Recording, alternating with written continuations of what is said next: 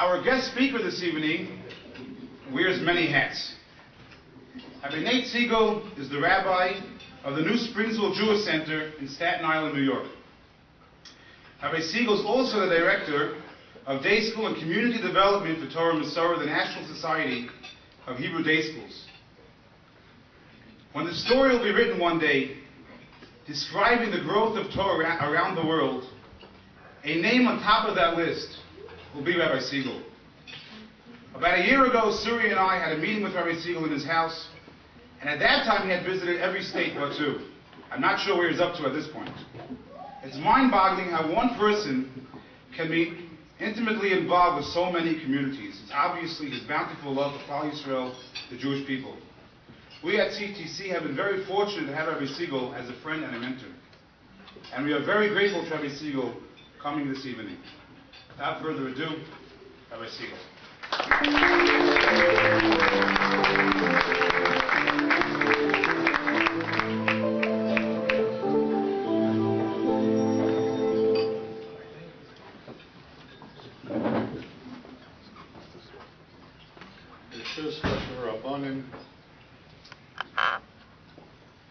just want to take a moment, if I may. There's a person in this room who I know for over 45 years, and I'm only 53 years old. I grew up with him, and 45 years later, I have to admit to him publicly that he had a profound effect on my life. Maybe more than anything else, he simply let me know that he cared about me. And that's Rabbi Avram Powers.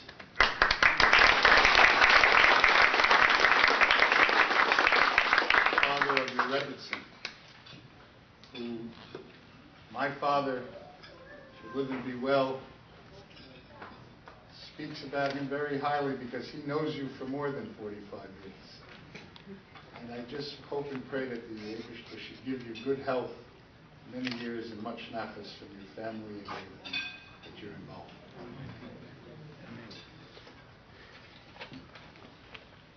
I am amazed at the crowd that is gathered here, and I really just want to share with you, if I may, a few thoughts.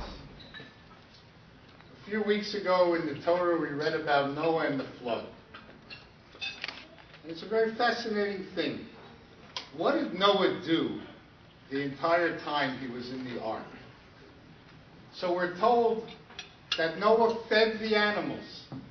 Somebody had to take care of the animals, and that was his job. And he fed them. Day and night he was taking care of the animals. And we're told that one time Noah was late for one meal. And he was about to serve the lion, and he came late.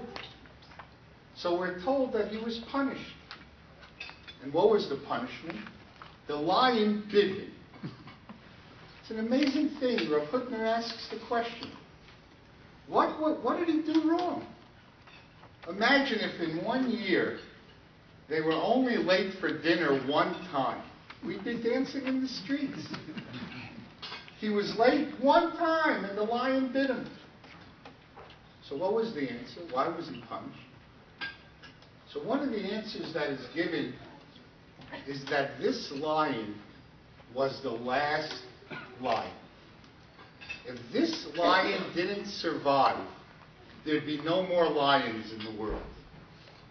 So because this was the last lion, it had to be treated with the highest level of care, compassion, concern, chesed, goodness that a person could have.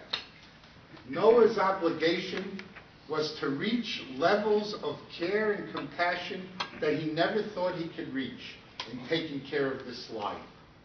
Because if this lion didn't survive, there'd be no more lions. And this, my friends, is the story of the Jewish people here in the United States of America. In many ways, we are all the last lions. You know, we speak often about the Holocaust, 6 million Jews, 60 years ago in the United States, there were 6 million Jews. Nothing more than the natural birth rate. There should be over 18 million Jews in America, if not more. The real number is less than 5 million.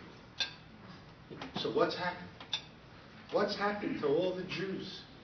We make memorials for the 6 million. What are we doing about all those we lost? The truth of the matter is, they lost interest in Judaism.